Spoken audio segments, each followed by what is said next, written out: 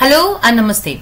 In continuation with the non-linear programming problems after the detailed discussion on the Karush-Kantakar conditions, we'll be moving ahead with the Lagrangian or Lagrange multipliers method. So in this session we'll be having the target of to introduce this method in general. In mathematical optimization, the method of Lagrange multipliers is a strategy for finding the local maxima and minima of a function subject to equality constraints, that is, subject to the condition that one or more equations have to be satisfied exactly by the chosen value of the variables. It is named after the mathematician Joseph Louis Lagrange. The basic idea is to convert a constraint problem into a form such that the derivative test of an unconstrained problem can still be applied. The relationship between the gradient of the function and gradient of the constraints rather naturally leads to a reformulation of the original problem known as Lagrangian function. So we'll be going in detail of the Lagrange's multiplier method. So in this case, suppose we have got the optimized z equals to f of x as the objective function, subject to the constraints hi of x is equals to bi. Then gi of x is nothing but hi of x minus bi. That means this constraint can be rewritten as along with the constant or RHS side as the g of x. Then the necessary condition for a function to be a local optimum at the given points can be extended to the case of a general problem with n variables and m equality constraints. So we have to note this down. In Lagrange multiplier we have to deal with the equality constraint, wherein in the Kantakar conditions we have dealt with the less than or equals to constraint. Now multiplying each constraint with an unknown known as a lambda I and the subtract each of the objective function f of x to be optimized, the new objective function becomes. Now if you'll observe here, this I is moving from 1 to m. That means those many number of constraints, those many number of the unknowns, we need to add them up. And therefore the new objective function becomes L of x comma lambda. That means the function L is nothing but the function of x as well as lambda, which is f of x minus summation of lambda I gi of x, I moving from 1 to m. Then x is nothing but x1, x2 up to xn to the power t. That means x is the column matrix having the column elements as the x1, x2 up to xn. So we have got n number of variables and m number of constraints in this type of examples. We are discussing on the general formula where m is less than n. Of course, this number of constraints should be less than the number of variables. The function Lagrange or the L x comma lambda is known as Lagrange function. Now the necessary condition for an unconstrained optimum of L of x comma lambda, that is the first derivative with respect to x and lambda of this, must be 0. That means we are trying to find out the values of the variables x and the lambdas from this differentiation. So necessary condition for the given constraint optimum of f of x provided the matrix of partial derivatives dou gi upon dou xj has rank m at the point of optimum.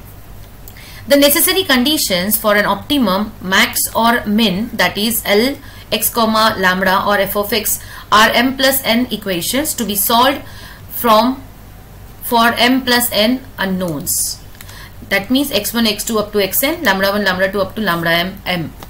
So these are the equations. We can form it up from this particular so those many number of variables, those many number of equations, as well as the number of lambdas, we will have to deal with this. Therefore these m plus n necessary conditions also become sufficient conditions for a maximum or minimum of the objective function.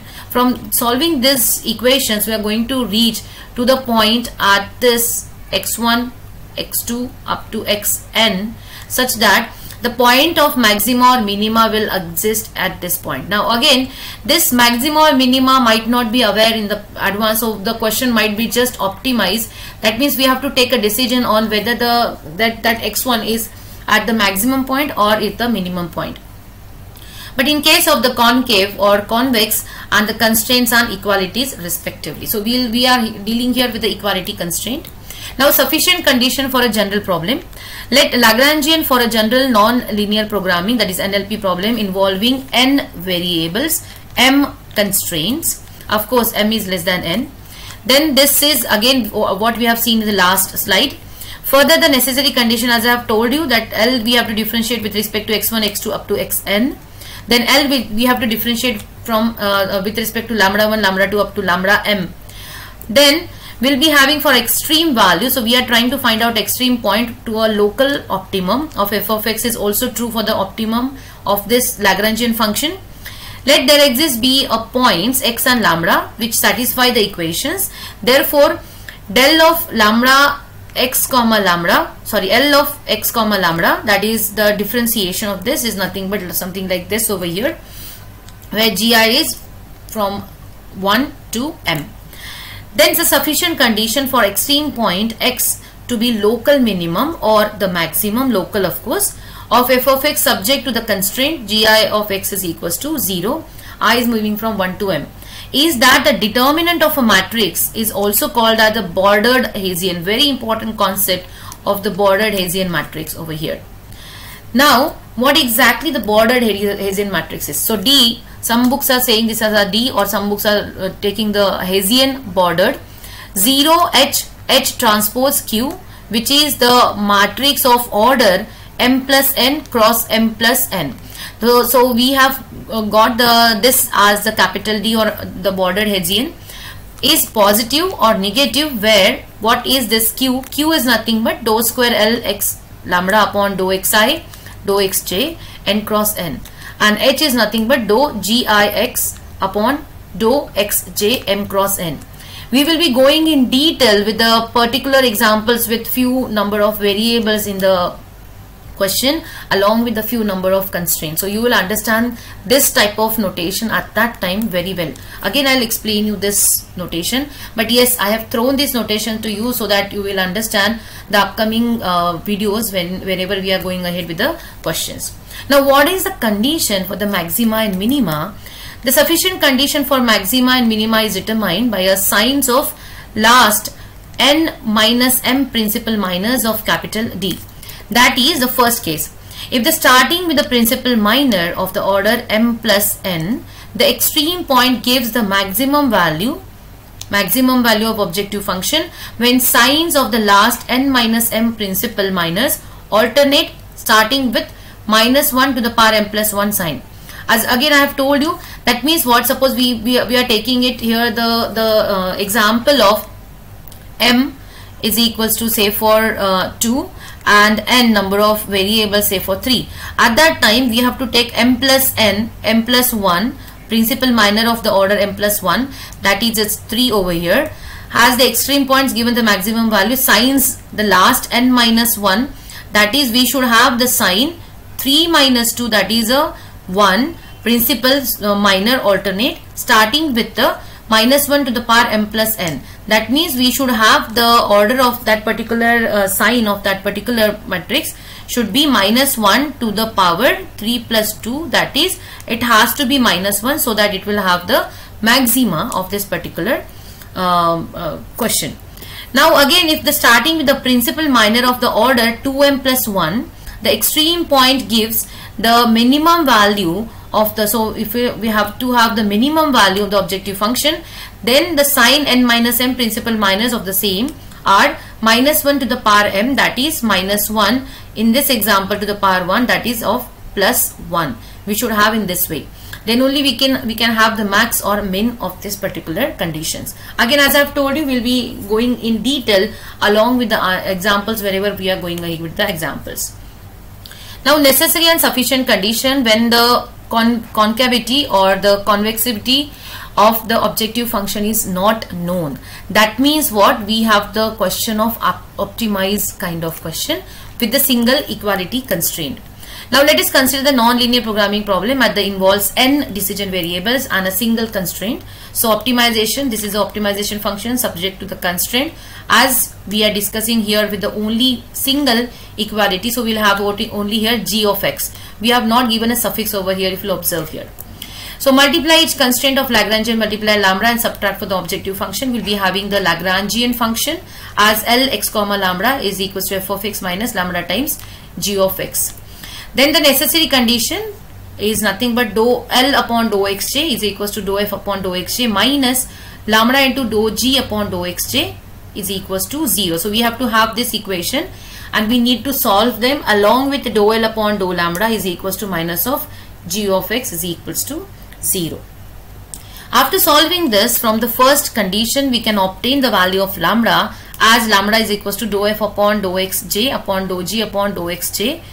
Then the sufficient condition for determining whether the optimal solution is obtained either max or min need to computation of the values of n minus 1 principal minors of the determinant for each extreme point as follows. That means here we have to go ahead with delta n plus 1. So I have given the general form of this delta x plus 1. It is again depending upon how many number of variables are involved. Suppose we have got only 2 variables involved. That means suppose we have got x1 and x2 only in this type of example with one constraint and 2 variables. At that time we have to just consider this 3 cross 3 determinant over here. If you observe 0, dou g upon dou x1, dou g upon dou x2 and so on. Now if you observe here in this general, we have to have this delta n plus 1. So number of variables plus 1 will be the order of this particular matrix. As I have told you here, n is equals to only 2. So we will be having delta 3. That is it's 2 plus 1. 2 plus 1 we need to solve it. And if you observe here, it's very simple to note this down, this Hessian matrix. That is first row and a first column is same, that is 0, dou g upon dou x1, x2, xn and same as that.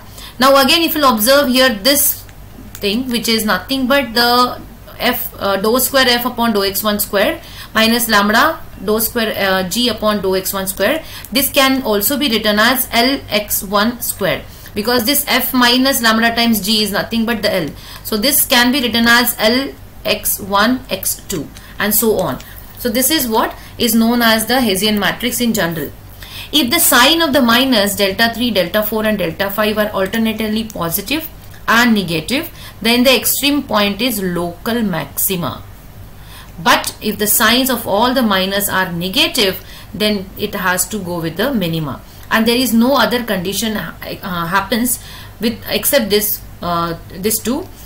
Either they would be minus plus or plus minus, whatever it is, alternate plus minus. Otherwise all of them would be negative. We will not have, or we will not encounter where we have got all the signs of these deltas as positive. So if they are alternate plus minus, it is max. If we have got all of them as negative, they are having the minimum at that particular point.